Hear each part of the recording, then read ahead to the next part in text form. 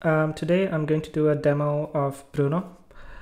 I'm going to start with a code repository here. What I'm going to do is that I'm going to clone this repository to my system, and I'm going to get that up and running, and then we'll actually play with the APIs using Bruno, right?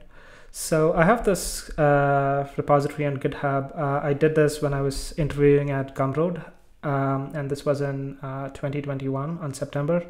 So I already have that loaded, and the app is up and running.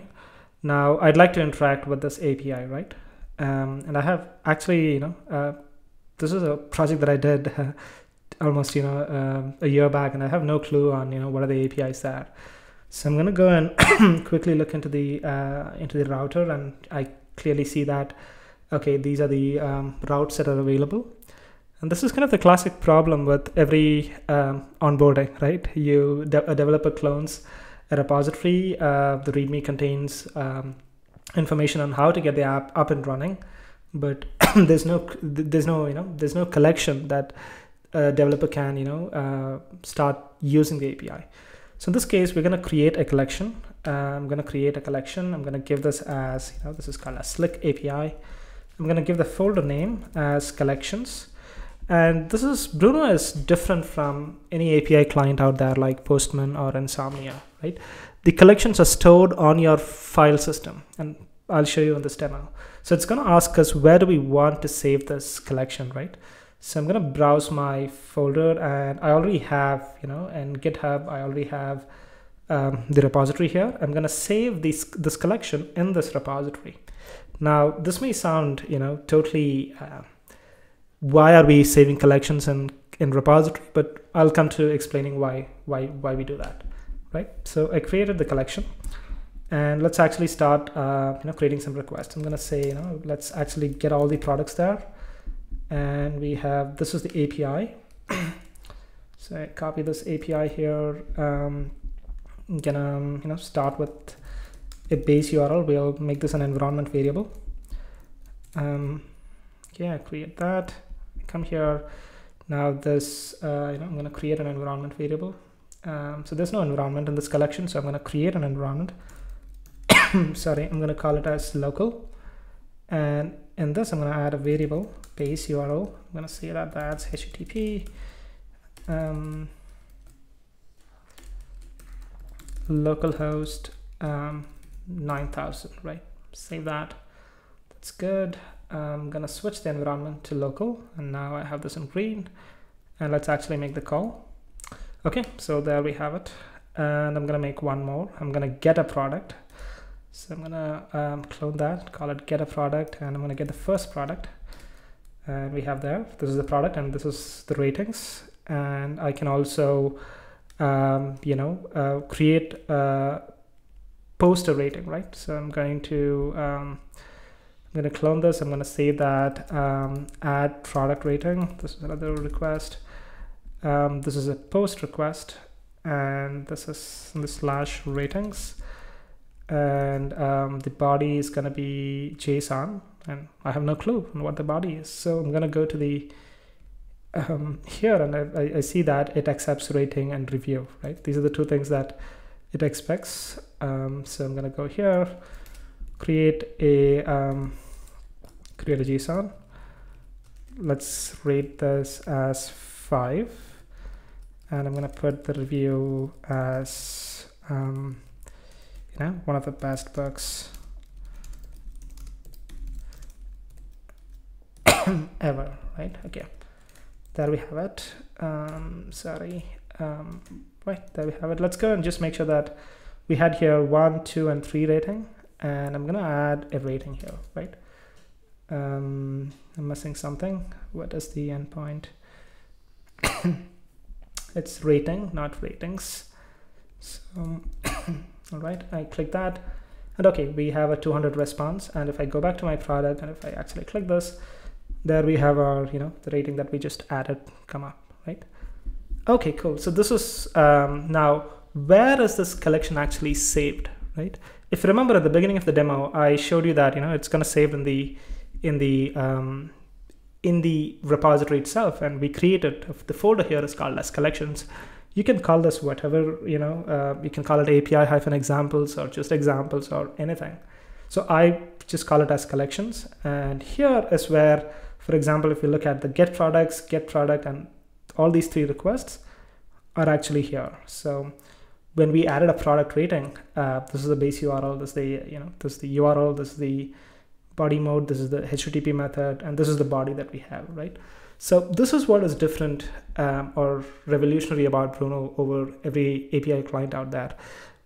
It saves it in a markup language. This is the .brew, the brew markup language, and it saves your API requests in a way that's human readable, right? And now what I can do is that I can actually commit these changes, right? I'm gonna add these changes. I'm gonna say that API collection, right? Can you commit and push this code? Okay, now what we just did now, why is this important? And I would say, if anybody, any developers are looking at this demo, they would be like, you don't want to save collections in your code, right? So let me get to that, right? So this is typical developers, right? I don't want to save collections in my code. And if you look why that is the case, this is just PTSD from the giant JSON collection format of Postman and similar tools. All these existing tools, they save their collection as big JSONs, and no developer wants to put something that looks like a zip file or an artifact into your code. You only want to put things in the code which are versioned, right? Which can be diffed using pull request, which can be managed using something like get, right? And this is the reason why developers don't, they don't want to save collections in code. Now, let me ask, if you think, okay, what are actually collections, right? Collections are living examples of how to use your API. Now, if you just come back here, this is a living example of this service, this product service, and what are the APIs and what are the examples of how to use the API. So they are living examples of how to use your API. And here comes the important question. Where should they live? In your source code repository. And I know that this is contrarian. This is not how development is done. But we have, till date, for a decade, developers have never saved their collections in the code because they look ugly giant JSON blobs, right? And what I'm trying to do with Bruno is change that, right? Because this is not an ugly JSON blob. This is something that you can actually diff using, if somebody wants to raise a pull request. This is readable, right?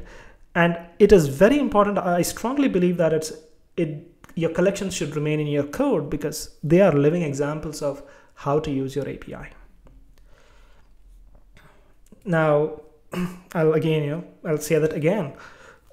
Ideally, what we want in any company or any code repository is, a developer should be able to, clone that code repository, get it up and running by going through README. And the next thing that most developers do is they go to a Slack channel and ask, hey, can someone share the Postman collection for it or Insomnia collection for it, right?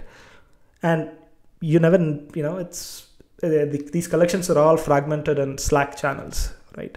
What we want to do with Bruno is that they can, they clone the repository and they can bring this collections up in Bruno and directly use it without asking, asking people to share that collection.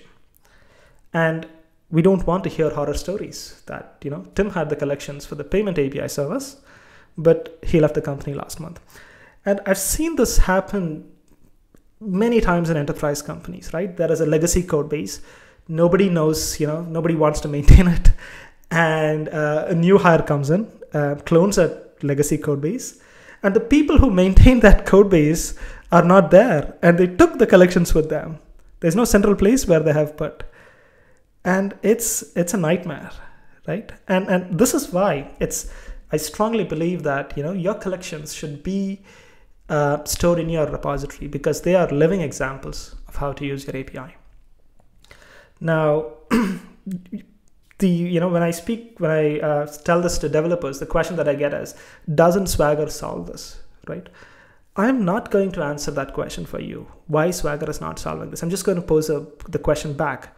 Why do you use Postman's or similar tools then when Swagger is there? Why do you use it? And I'm sure that you'll find that answer for yourself, right?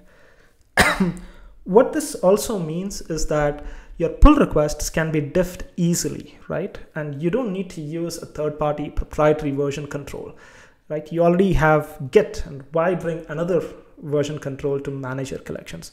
And I know this demo is getting too long, but I'm going to show you a quick demo of that too, right? So what I'm going to do is that I'm going to bring a terminal up, and I'll show you how I believe that the pull request process would look like in Bruno, right? So just give me a moment. Okay, so I'm going to just check a branch. I'm going to call it as feature update collections, right? This is my feature branch. Go check out -b for a new branch. And what I'm going to do is that I'm going to come here and let's say that this get products, right, which has a name description, and now we have a post request, right? I'm just going to copy this JSON here, and I'm going to clone this. I'm going to call it as create product, right? Clone that, come to create product. I'm going to make a post request. I'm going to go to the body. I'm going to say that the body is a JSON. I'm going to paste this JSON here. It of course won't have an ID. It has a name, it has a description, it has a price, it has an image URL, right? This API is not there in this code, but assume that you had a API written for this. And yep, so this is the API, and I'm going to go to VS Code, and I see that in my diff there is a there is this new collection that's new request that's added called create product.true.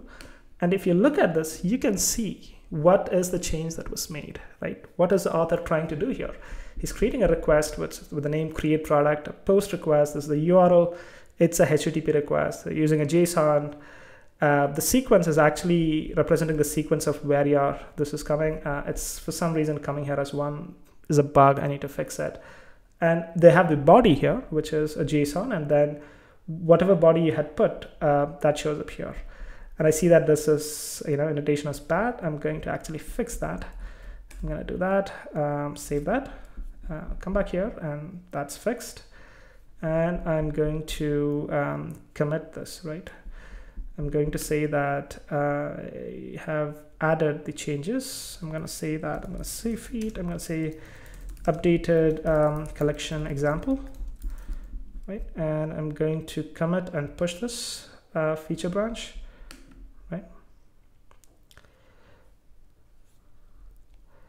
Okay, there you have it.